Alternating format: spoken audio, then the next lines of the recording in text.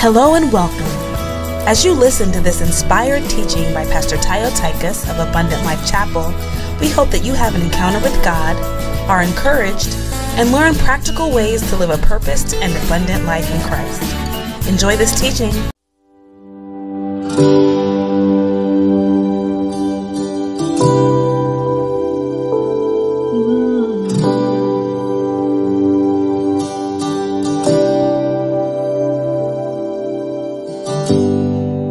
Worthy of every song we could ever sing, worthy of all the praise we could ever bring,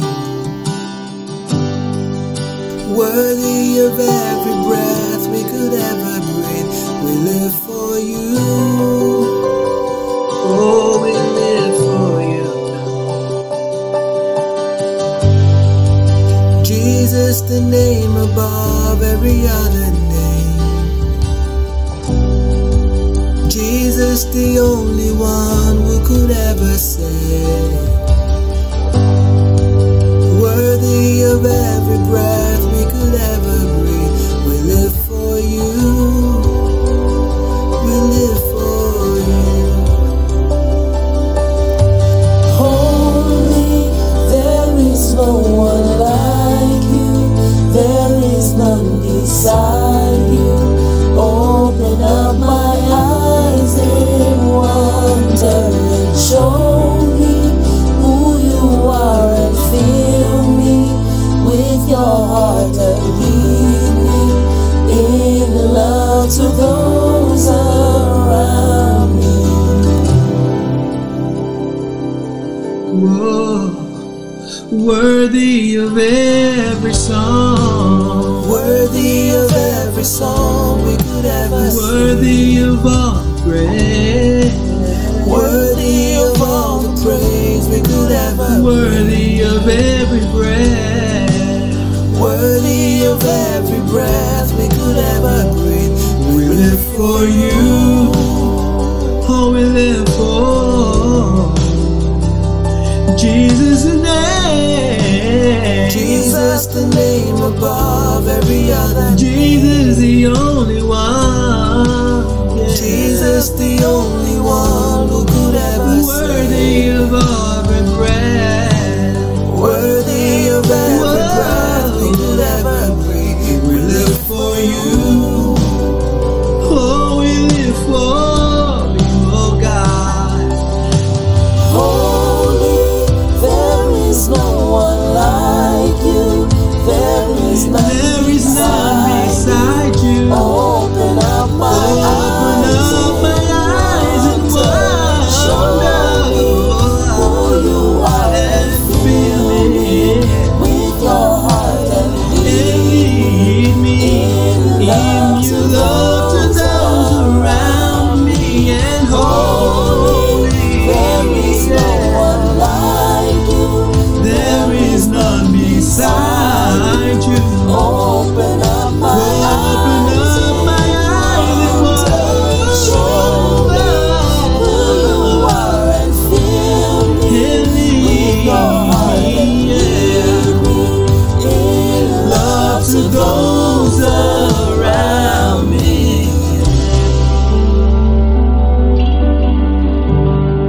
Whoa, whoa.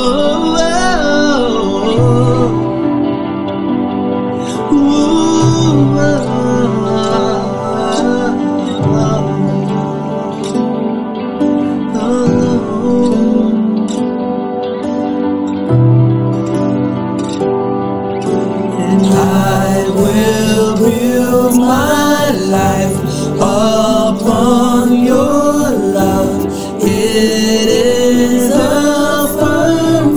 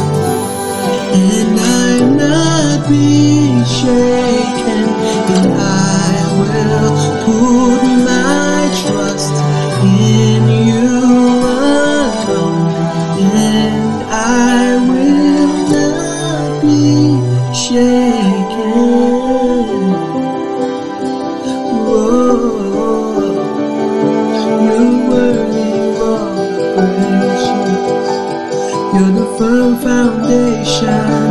My life is in your hands.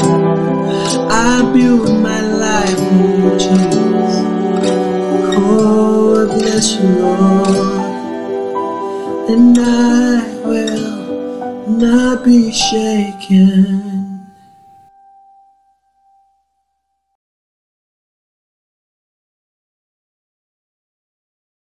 Hallelujah. Welcome. Such a joy once again to bring the word of God to you. Right now, you're probably in your living room as we're going through this COVID pandemic. So get the family together, bring everyone, invite someone, tell them the word of God is about to come forth. Let's have church together. God has been so good.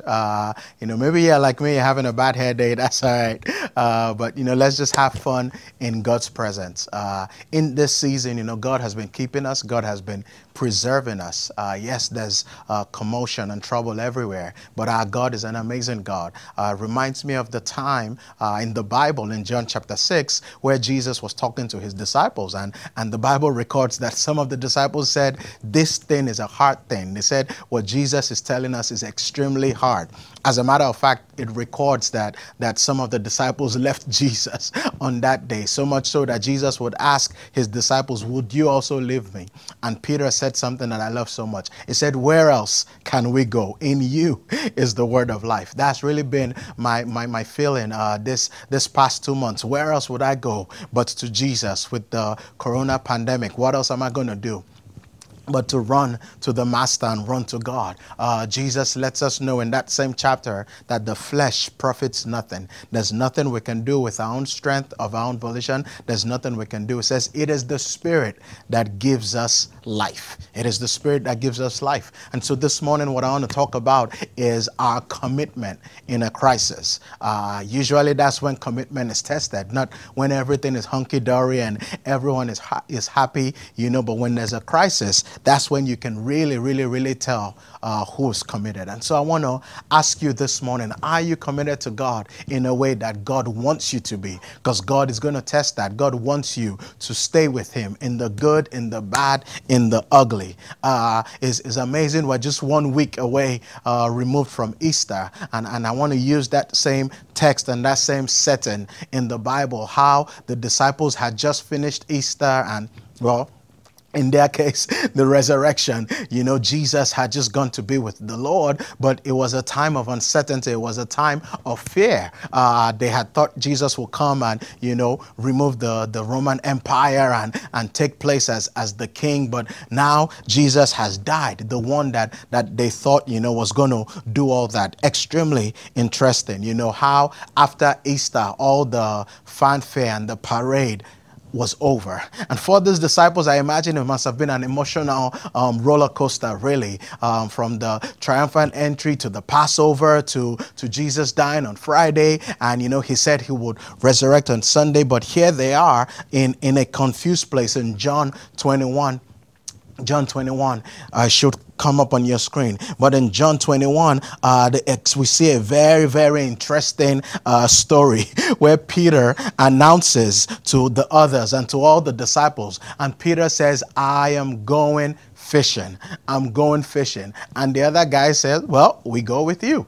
I'm going fishing and we're going to go with you. And so Peter says, let's go. Let's go back to what we know. Let's go back to the old. Let's go back to where we're safe. Is really a place of fear. And they say, we are going with you. But how many of you know that was not the instruction Jesus gave? That was not what Jesus told them. In Acts chapter 1, we see the record of Luke, where he says that Jesus had told them that go and wait for me. Go and wait for me. And then when you receive the Holy Spirit, you would receive power. In this season, more than ever before, we need the power of the Holy Spirit. We need the power of God. Right now, prayer is our greatest asset, is our greatest arsenal for this pandemic where we've tried everything. We need the power of the Holy Spirit. Jesus had told them, go and wait for me. me and go and wait for the power of the Holy Spirit. But not Peter. At this time, Peter is scared. Peter is like, what exactly just happened? He spent the better part of the last 3.5 years following Jesus, and all of a sudden, all their hope is dashed. All their dreams and aspirations and everything, it appeared to have died with Jesus. But not Jesus. In Acts 1, like I read, let me read. It says that Jesus told them that if you wait, in a few days, you will be baptized with the Holy Spirit. Verse 8 is what I've been referencing, that when you're baptized with the Holy Spirit, you would receive power. That's what they needed first. But I like how someone, whilst Jesus was saying this, Luke recorded this. Jesus was interrupted, really, in Luke chapter 1, verse 6. It says, therefore, when they had come together, they asked him, Jesus, Lord, will you at this time restore the kingdom to Israel? In other words, Lord, are you going to take away this Roman Empire and give us back everything? And are you going to do this for us? And Jesus said, it is not for you to know times and seasons. Verse 8, you shall receive power when the Holy Spirit has come upon you, and you shall be witnesses to me in all Jerusalem, all Judea, all Samaria, and to all the ends of the earth. Doesn't sound like fishing to me.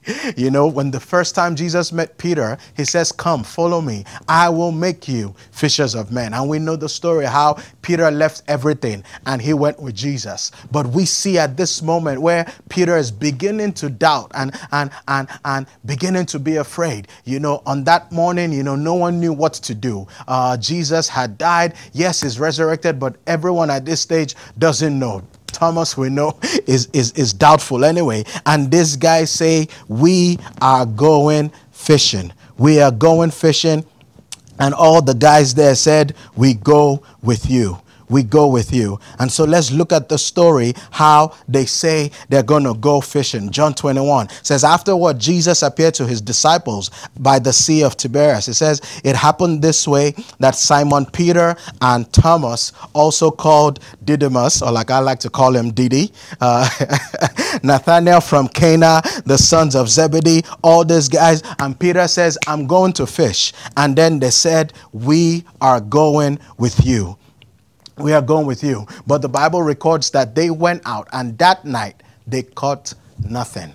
They didn't catch anything. I strongly believe Jesus arranged it so. Jesus has a way to tell Nemo and everyone, not today. You're going to stay away. No one is catching you today. That night, they didn't catch anything. So let's answer some questions this morning. Have you been tempted to say, you know what, I'm going to go back to the old way? And if that happens, what is the response of Jesus? Have you thought about, just giving up and just quitting? And let's be honest, in this time, in this season, many people have had doubts. Many people are wondering, well, if there's a God, why is this happening?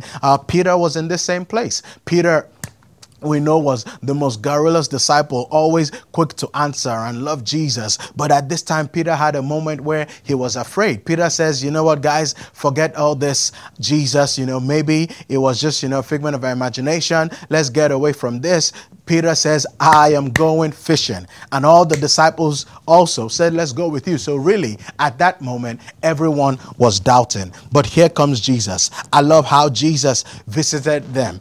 Peter didn't know what to do. It's like, I've spent so much time in this. I've spent so much time with Jesus. Have you ever, struggled or spent time with something? And like Peter and like the disciples, it says that night, they caught nothing. There are some times and some seasons in our lives, probably like now, that it looks like nothing is working. It looks like everything is just going down. These guys were convinced. These guys were professional fishermen, and on that night they couldn't catch anything. They had toiled and done everything. First of all, they shouldn't have been there, when they said, I'm going fishing.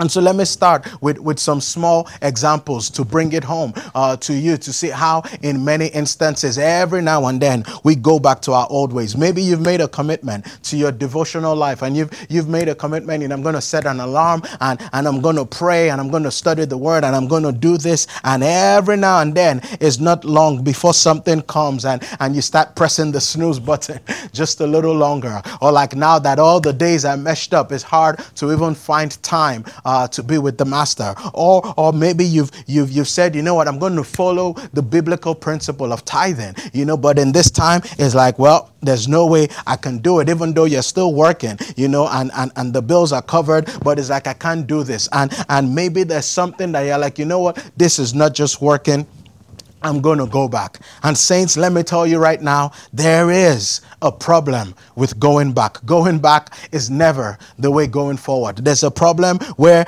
you shouldn't go back. There's an interesting story in my mind, similar to this time, really, in the Old Testament. You probably know it, where God had used Moses to bring out the Israelites out of Egypt. Now, this is after 400 years of slavery. But at every problem, at every opposition, these guys complained, they whined, so much so one time that they told Moses, is it because there are not enough graves in Egypt? That why would you bring us out here? Can I go back? And Moses is probably wondering, what in the world is wrong with these guys? That should never be an option, to go back. Wouldn't it be better, this guy said, for us to die in Egypt? Wouldn't it be better for us to die in slavery? It's like, yes, we were slaves, but we had 3 square meals. How come here in the desert we have to wait on God and we have to depend on God? Saints, God tells us in Romans chapter 6, Paul says we are no longer slaves. God has freed us. God has delivered us. You should never have that feeling of going back, of going back to a place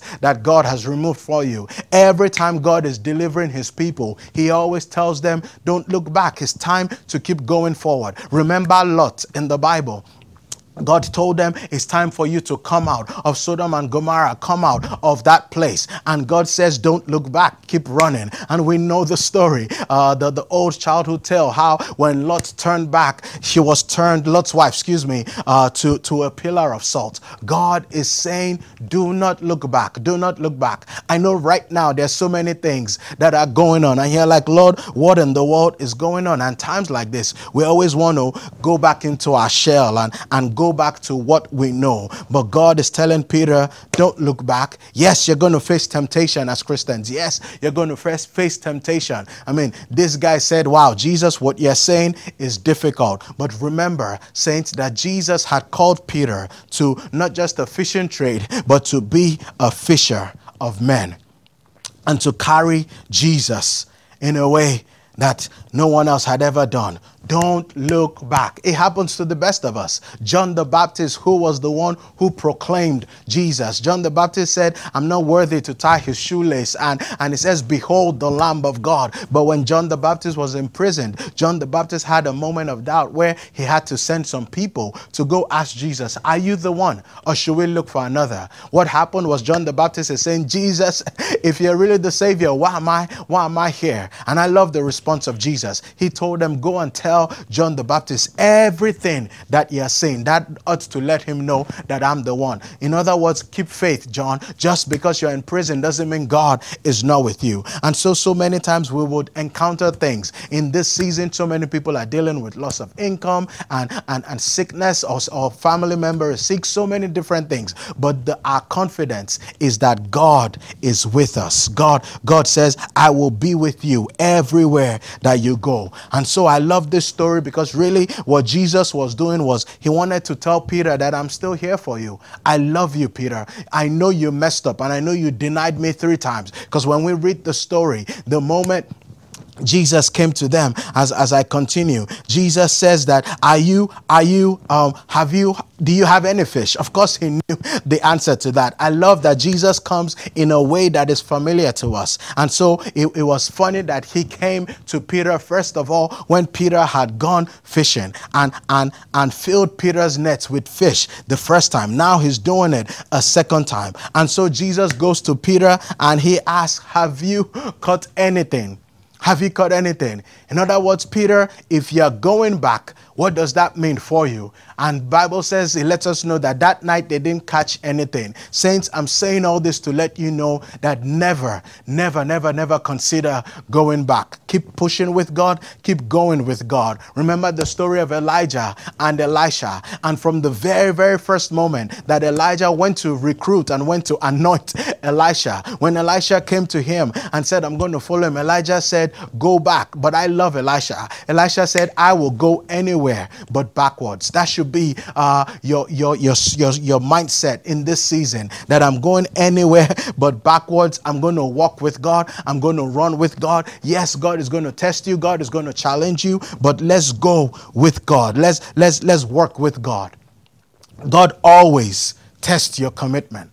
He always tests your commitment. It's for his sons. Let me give you an example. Remember back in Genesis 32, when Jacob was struggling really with a pre-incarnate Christ. They calls the word used there is the angel of the Lord, but it was a pre-incarnate Christ. And the angel picked up the fight with Jacob, and as the Bible records, saw that the morning was about to break and said, let me go. And I love Jacob. Jacob says, I will not let you go unless you bless me. Truth be told, I almost feel like the angel of God wanted that response for Jacob. The angel of God would have been disappointed if Jacob said, yes, that's it, I'm going to let you go. I think the angel of God was happy that is exactly the answer I was looking for. Because on that day, Jacob was turned and transformed to Israel. On that day, Jacob became Israel, the Prince of God. Saints, there is always a blessing for those who endure. The Bible says in the book of James that blessed are the ones who endure temptation. They will receive a crown. It doesn't say blessed are the ones who jump out and who quit. No, blessed are the ones who endure. You have to go through it. In order to have a breakthrough, you must go through. And so God is saying, let's go. Let's go. God is saying, stay with me. Stay with me. Be committed to me in the name of the Lord Jesus Christ. If that's you, that like Peter, God is coming to say, no, don't go back to your fishing. Don't go back to your old ways. Don't go back to prayerlessness. Don't go back to fatigue. Don't go back to doubt and questioning me every time. If that is you, type an amen right now. Usually I'll say, can I get an amen? But type an amen. Let me know that you're watching this and you agree that God is saying, I've blessed you. There's a blessing for your commitment. The Bible says that do not be weary in doing good. Why? What that tells me is that some people get tired in doing good. Some people get tired that I did it once and I did it twice. Nothing is happening. No, Jesus says, do not be weary. Paul tells us, do not be weary. Don't get tired. Keep doing good. Keep doing good. Keep doing good. It says, in due season, you will receive your reward. So Peter, you're on the boat right now, but God is saying, no, this is not what I called you to. And the Bible records that on that night, they caught nothing. And I'll jump a little bit into how and why and the transformation probably next week. But what I see, one thing, some obstacles to total commitment. I want to go through a few real quick. We all face obstacles to commitment. If it were easy, everyone would do it, truth be told. But there's something for the one who says, I'm going to stay here. There's the obstacle of distraction. There's always a distraction. Right now, there are distractions galore, like just a million. If you get on the news or some text, some email, some family member, everyone has something, a solution. But God is saying, no, don't be distracted. Bible says in Isaiah 50, verse 7, the prophet of God said, I have set my face as a flint, so I will not be moved. Don't be distracted. God is saying, stand firm in me. Don't be distracted. Don't just go with everything that comes your way. No, God is saying, stay with me and look on me, the author and the finisher of your faith. Keep your eyes always on me. Don't be distracted, saints. In this season, there's so many distractions. So many things are coming up. There's 5G and some conspiracy. No, God is saying, don't be distracted. All those things can be happening, but I need you to stay with me. I need you to look at me. Peter, I told you before now what exactly was going to happen. That's why I started in John 6 that says the flesh profits us nothing, but it's the spirit that gives us life. The obstacle of distraction. And when you're distracted, what happens is there's so many things. Distraction is two words, is divided attractions. Everything is attracting you. Everything is trying to get your mind. Everything. And then what happens is you can never concentrate on one and you can never accomplish anything because there's this distraction and that distraction. No. Bring everything. In Romans 3, it says, let every other voice be a liar and let God's voice be true. So you have to get rid of the obstacle of distraction. You have to get rid, secondly, of the obstacle of discouragement. Peter was extremely discouraged. Peter is like, I worked with this guy for 3.5 years. I thought we were going to do so many great things. Remember the sons of Zebedee? They were the ones that asked Jesus, when we go up to your temple, who will be the greatest? Who will stay on the right hand? Who's going to have this? Who's going to do this? And Jesus all that time was telling them, it's not about that, guys. The greatest will be the one that serves. Obviously, that lesson didn't really register, because when Peter said, I go fishing, all of them said, we're going with you. It records all the disciples that were there, Didi and the sons of Zebedee and everyone. They all went with Peter. They all said, forget this. Let's just go and do what we know how to do. In this season, don't be discouraged. Don't be discouraged. I know it's hard. I know there's a lot of bad news, but you have to get in the place like David in Psalm 42. I love it. David said that I command my soul. David was talking to himself. He was talking to his soul. It says, my soul, why are you disquieted within me? Hope in God. Hope in God. That's my hope, saints. My hope is in nothing else, like the songwriter said, but Jesus Christ of Nazareth. Hope in God. Don't be discouraged. Don't be put down. Don't be fallen. God is for you. And if God is with you, Psalm 46, God says, I will be with you. Be still and know that I am God. Don't be discouraged. The third obstacle that I want to touch on today is the one of disappointment. You see, disappointment, what it does is you never try again. Peter immediately, Jesus asked him, have you caught anything? Peter says, we have caught nothing. And many times people, we stay there. We stay in that place of disappointment. We stay in that place where we feel like I've failed. We stay in that place where we feel like I've tried that before and it didn't work. No, God is saying, go again. God is saying, go and do it. You know, God is saying there is a gain in again. A, the word, and gain. G-A-I-N, there's a gain in again. Go again. Don't be disappointed, because what we see is, yes, Peter and the disciples had worked all night. Can you imagine 6, 7 disciples casting their nets, not catching anything the entire night? These are guys that they've been doing this from birth. They knew exactly what they were doing. But Jesus deliberately made it so, because immediately Jesus told them, cast your net to the other side. Bible records the big haul of fish that they brought. But can you imagine if out of disappointment, Peter said, we're not going to do it. If out of disappointment, Peter said, you don't understand. I've been doing this. I've been here. Who are you telling me what to do? Don't be disappointed, saints. Let's keep walking with God. Habakkuk chapter 2 lets us know that delay is not denial.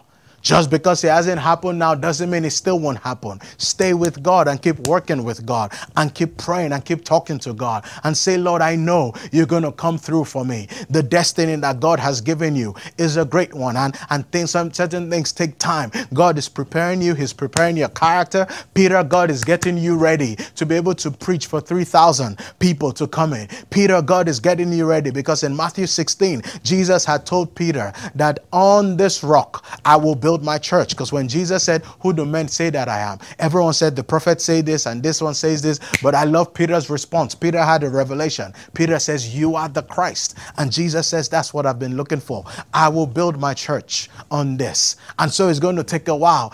Do not be discouraged. I want to talk to everyone in this season that I know the days, because you can't go out, depression is at an all-time high. Domestic violence, unfortunately, is rising because people are at home. People are frustrated. Don't be discouraged, saints. Trouble doesn't last always. Psalm 30 says that weeping may endure for a night, but joy will surely come in the morning. Don't be discouraged. God has got your back. Do not be discouraged, because Peter at that moment says, Lord, nevertheless, at thy word, nevertheless. I'm going to touch on that next week, because I can't even begin to jump in there. I'm not going to be able to stop. Nevertheless, I want to end with a scripture in John 10. In John 10, to let you know why you should be committed to God, that God is eternally, forever and ever committed to you. God in John 10, verse 28 through 30. It says, and I, Jesus, I will give them eternal life. Saints, do you know something? Eternal life is not just when we die and we go to heaven. Eternal life or abundant life, like we always say in John 10, is not to die and go to heaven. No, eternal life starts from now. The abundant life Christ is talking about, it starts from now. It says, and I will give them eternal life, and they shall never perish. They shall never perish. Saints, if you're going to believe the word of God, here is his word that you have to believe, that you will never perish in the name of the Lord Jesus Christ. Another good place to type a big amen. God says you will never perish. Yes, there's corona and there's COVID and whatever it is, but God says you're not going to perish. I'm going to keep you. I'm going to watch over you in the name of the Lord Jesus Christ. I love how the psalmist says it. It says, my times are in your hands. So God says, I will give them eternal life. You will not perish. It says, neither shall anyone or anything snatch them out of my hands. Nothing can take you away from the hands of the Almighty. Jeremiah says it this way. It says that I'm the apple of God's eye. Nothing can touch me.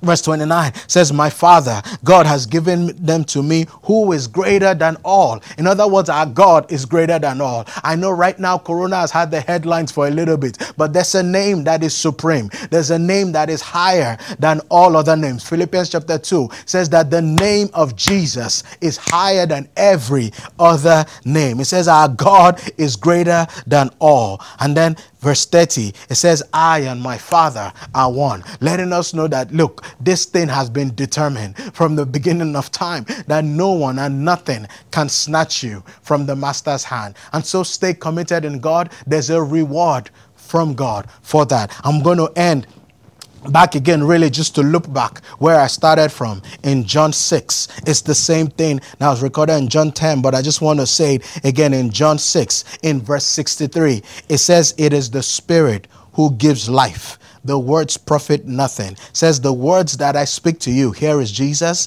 they are spirit and they are life.